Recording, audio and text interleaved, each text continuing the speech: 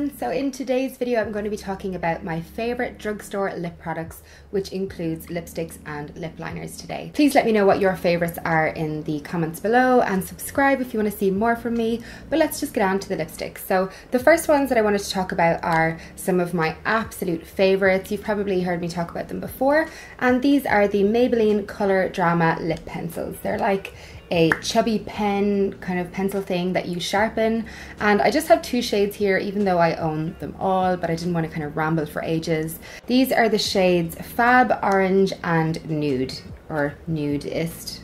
Nude Perfection actually. They're two of my favorites, but I recommend almost every single color. They're amazing.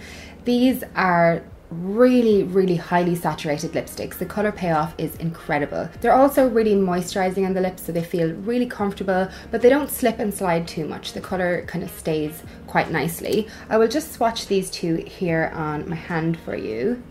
That is Fab Orange and this is Nude Perfection. Fab Orange is very similar to Morange by MAC, and Nude Perfection is very similar to something like Charlotte Tilbury, Penelope Pink, or maybe MAC Soar, or no, MAC Boldly Bare, something like that. For ages it was one of the only nudes that I wore. I just threw it in my handbag all the time, and it's such a go-to for me. I absolutely love them. So I'm recommending that whole line of lipsticks. I absolutely love them. The next product I absolutely love is the Bourjois Rouge Edition Velvets.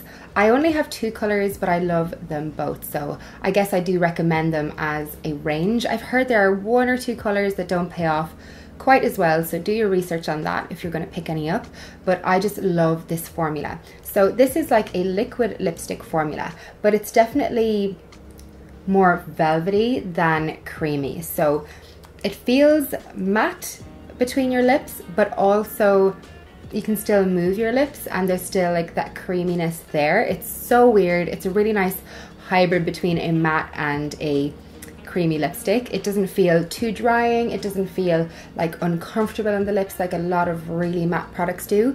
And I think this is a great shade. This is the shade number 1, Person Ne Rouge. I really like it. This is one of my go-to reds out of my entire collection because it just stays so well on my lips, and you can top it up with another layer without it going chunky or like weird on your lips. So it's just a very standard red, nothing too special color wise, but formula is incredible. I absolutely love it. The next lipstick I have here is the Moisture Renew lipstick by Rimmel, and this is the shade 720 Notting Hill Nude. I'm sure you've seen me talk about this in videos before, but there's a reason. It is just a really nice nude. So I will pop this here. It's very similar to Nude Perfection, just a bit lighter, a tiny bit pinker, and a lot glossier. So it's a very slippy moisturizing lipstick. They are called the Moisture Renew lipsticks.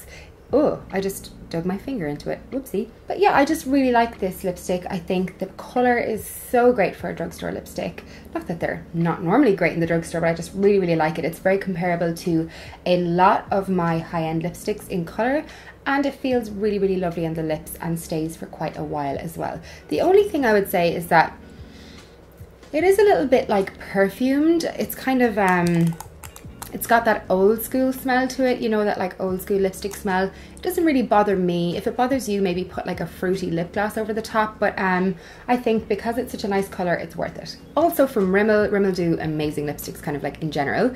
This is the Kate lipstick in the shade number 10. I'm not necessarily just recommending this shade, I'm just recommending the Kate lipsticks in general from Rimmel. I think they are such an amazing range, like they really got the formula spot on. This one here is a matte pinky red, like look at that. That's incredible. It is such a beautiful autumn winter color. It looks insane with the smoky eye as well if you're going all out, and the color payoff is just intense. It is amazing, and they feel great on the lips too. So I highly recommend the Rimmel Kate lipsticks. I know there's like a really famous color, I think it's called 107. Yeah, maybe it's Zoella or somebody that wears it, but anyway, I know most beauty bloggers that I know love the Rimmel Kate lipsticks, so totally worth checking out. The next range of lipsticks I want to recommend are the L'Oreal Color Riche lipsticks. This is the number 378, which is a personal fave. This is just a really gorgeous glossy pinky nude, but I recommend the whole range. There's a lot of shades in the range that you could match up to like a MAC lipstick such as Rebel. There are a lot of nudes that you could match up to MAC lipsticks as well. I just think it's a really, really good range. There are a couple of misses. I think there's like a shimmery orange, which is dreadful, but you'll know it if you see it. I just really like this lipstick range. I think it's got great color payoff, moisturizing on the lips. I feel like I'm repeating myself again and again, but they just all have very similar formulas. The only thing I will say about these is, even more so than the Rimmel lipstick smelled, this one, it smells like old people. Like, that's such a weird thing to say. It smells like mature ladies perfume, like very mature ladies perfume. It's a very vintage smell, like very old school makeup smell, which isn't that nice. I know a lot of bloggers that are turned off these lipsticks for that particular reason. I feel like if L'Oreal changed the scent, it would be an absolute like 10 out of 10 range, but that is the one downfall of them. So if you're sensitive to smell, stay away. If you're not, gorgeous lipsticks. I also just wanted to mention 3 amazing lip liners that I found in the drugstore recently. I would compare these to things like MAC Boldly Bare, Soar, Whirl. They're really, really good pinky nude colors. They're just fab. I really like the formulas of all 3. They're all very similar. The first one is the Rimmel Exaggerate Full Color Lip Liner in the shade 63 East End Snob. This is gorgeous. It's slightly more matte than the other 2. It's just a really fab natural pink. You can see it there. It's very similar to MAC Soar in my opinion. Really, really nice. The other lip liner I have here is the Rimmel Lasting Finish 1000 Kisses Stay On Lip Contouring Pencil in the shade 49 Natural. This is very similar to MAC Boldly Bare. That's it there. These are the kind of things you need to swatch and like see up close. If I put them on my lips now, they'll all look the same, but when you see them in person, they look completely different. That's why I'm kind of comparing them to like a MAC color for you. This is very similar to Boldly Bare, which is also very similar to MAC Kinda Sexy. It's a very brown peach, whereas the previous one I showed you from Rimmel was very pink. This is more of a brown peach.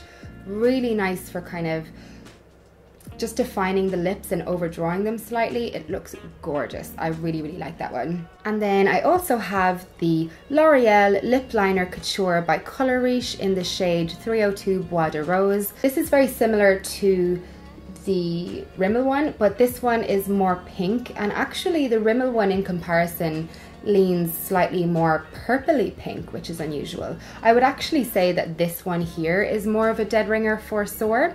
It's just got that kind of berry pink tone to it, whereas the other one is leaning much more pink, purple pink, yeah.